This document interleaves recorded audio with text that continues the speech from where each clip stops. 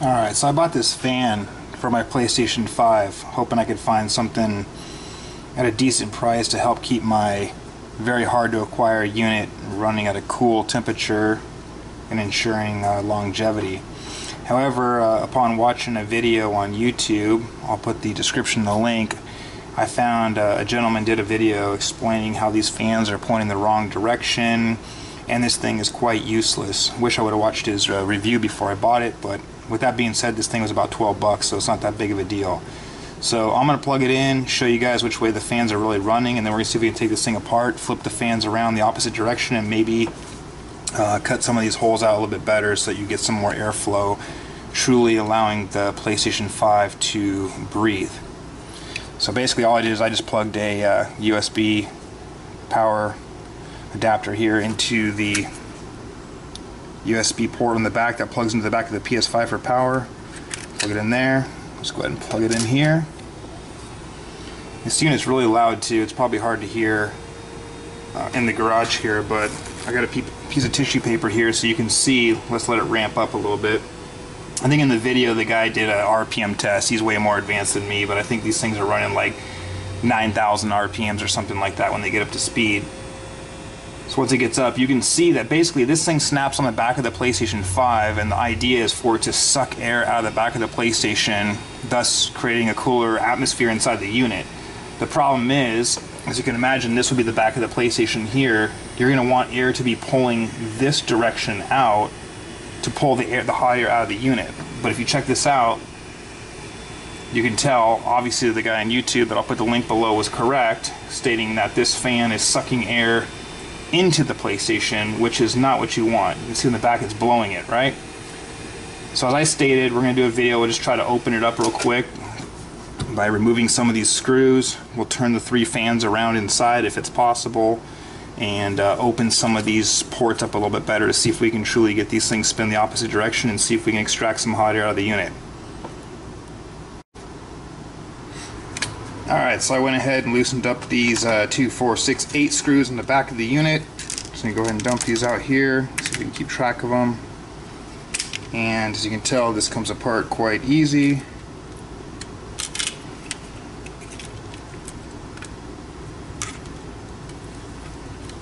Got your 3 small fans and your 1 larger fan here.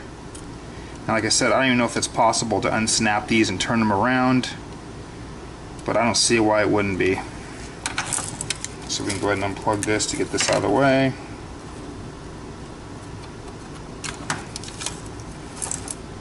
Okay.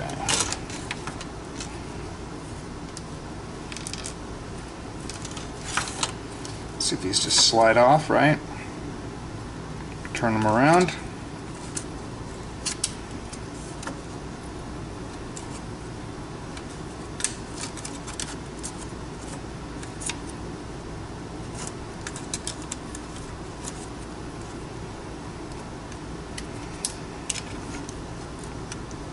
Plug this back in real quick just to make sure it's going to work. Temporarily put this back in place. You know what? Let's just turn these around this way. Get a little bit longer extension on these cables.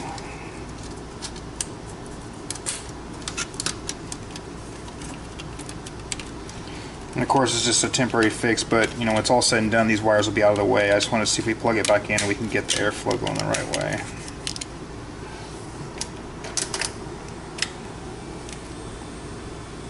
Let it get up to speed. You can see now, it's not mind-blowing, but the air is blowing the proper direction now with the simple 8 screws and flipping the fans around.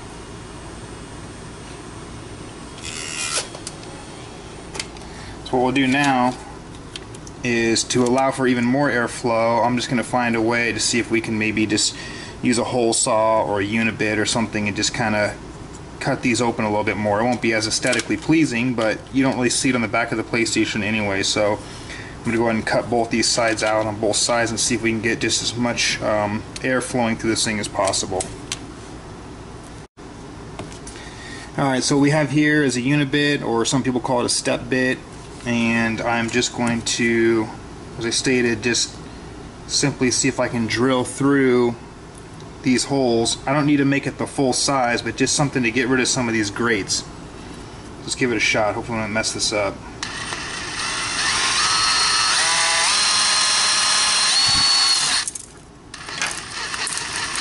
As you can see, it's just snapping them off, so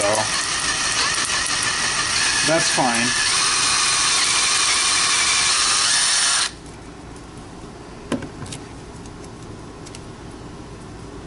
What I'll probably end up doing, actually, now that I've seen how that works, is just go ahead and cut these out with a razor blade or something that's going to give me a smoother, cleaner cut on both these holes on both sides of the unit.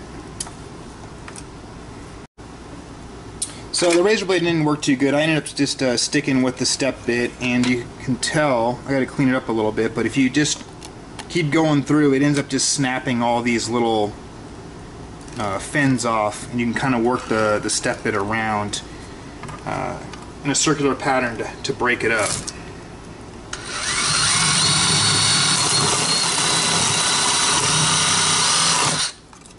See? So it comes around, just kind of turn it over.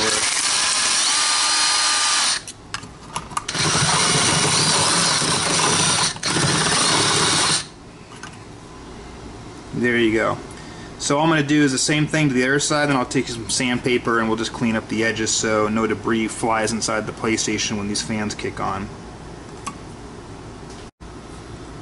One thing to mention, when you're working on this part of the unit, when you look at turn it over on the inside, you don't want to break these tabs off, as that's where the electric fans are going to attach to. So be careful when you're drilling through this direction or even here with your step bit that you don't snap these four brackets off. So we're all done drilling now. You can see it's still got a rough edge, but we have opened up these ports as much as possible. Now I know some people will probably bitch and complain and say that we don't have a protective guard in front of these electric fans anymore, but might be different for some people. I don't have kids or animals running around the back of this unit, so I can care less. No one's gonna be messing with it once they're cleaned up. It's on the back of the PlayStation, tucked away in a cabinet, so I don't see any issues there. And let's be honest, dust is still gonna get sucked through those holes, so they weren't really there for anything other than just to impede the airflow. We'll check back in after we've sanded it up a little bit. Alright, so I just got some sandpaper here, and I'm just gonna put inside the holes and just simply smooth it up a little bit. Let's check back in when it's all done and show you what it looks like. Alright, so not 100% there, but you can tell it's just been sanded off, so now the edges are all smooth and clean on the inside. So like I said, you know, I just want to make sure you wipe these off real good so any residual, you know, clippings or anything doesn't get sucked into these fans or your PlayStation, even though your PlayStation should be blowing air out the opposite way. But just clean it up the best you can, and we're going to start reassembling this unit now. Alright, so we'll start with the smaller fans at the top, put them on. As you can see now, they're secured by those 4 posts we were talking about. And if all works out, we should have a lot better airflow than with those huge grates that were blocking it on both sides of the fan.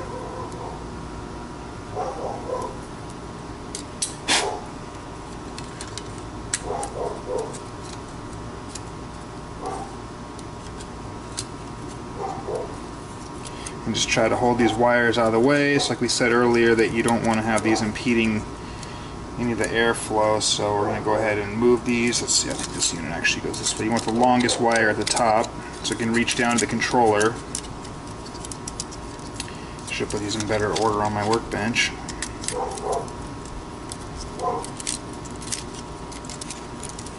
Start like that. Put the bigger unit down here at the bottom. Get these wires out of the way.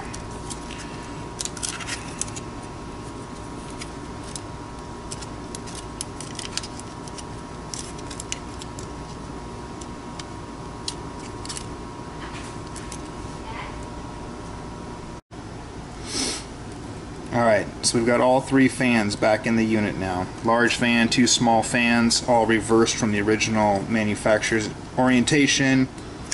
You can see we've got the larger holes cut now. Only downside I can see is you don't have any protection from these fans, but unless you're sticking a pencil or something stupid in here, you're not going to have any issues with it, especially on the back side of your PlayStation when it's tucked away in a cabinet. So let's set this down. We've got our controller here with the power switch and the USB. We can go ahead and wire up all of our, move this here so you can see better.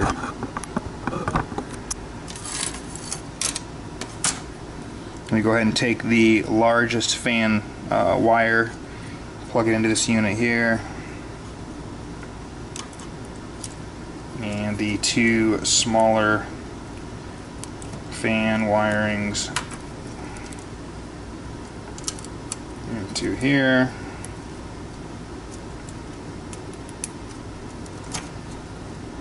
And flip this over, line it up, and make sure it all seats properly. There, so when you flip it around, you got your power button and your USB.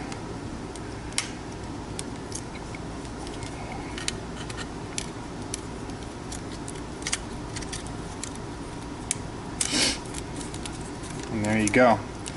So now we are going to just have to tuck these wires in a way that they're not going to impede circulation or get in the way of the holes that we cut out. So you just try to tuck these wires along the side of the fan here.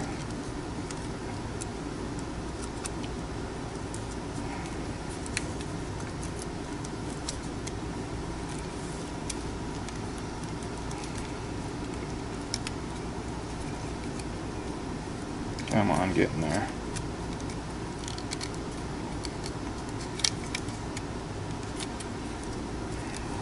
Alright, I'm gonna get a tool to, like a little flathead screwdriver or something to pop these down. Be right back. Okay, so like I said, I just used a small little flathead screwdriver to carefully pinch the wires in between the fans here so that way nothing's overlaying the fans. So now, simply pop this guy back over the unit, and I'll go ahead and screw these screws back in. We'll plug it back into the wall and see if we truly have a little bit better airflow with the tissue paper. Alright, here's the end result. The unit is all reassembled. The 8 screws are back in. The USB ports are looking good. You got your power switch here, and the fans should now be reversed. So we're going to go ahead and plug this in to our outlet and see if we have a little bit better airflow from the original test.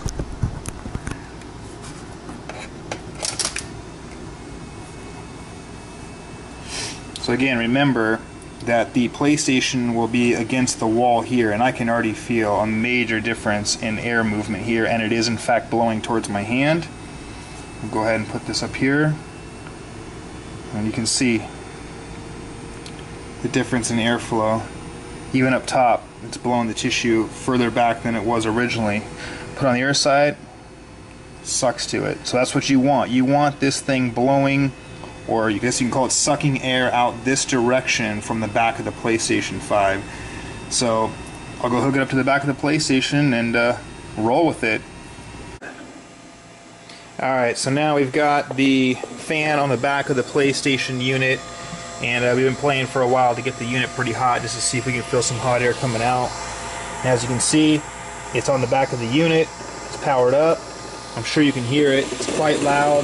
The only way to fix that, unfortunately, is to get a pair of these, I guess, but can't really do much about the sound.